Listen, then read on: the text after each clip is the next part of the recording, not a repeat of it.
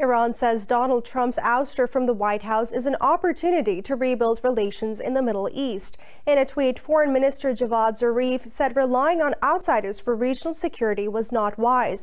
The Iranian top diplomat said geographic realities can't be altered with the removal of officials. Zarif extended an olive branch to his neighbors and called for cooperation in achieving common interests. Earlier, Tehran said the Trump administration's harmful foreign policy can serve as a lesson to the new White House leaders. Iran's presidential head Mahmoud Vazas said that the next U.S. government should rethink its wrong policies.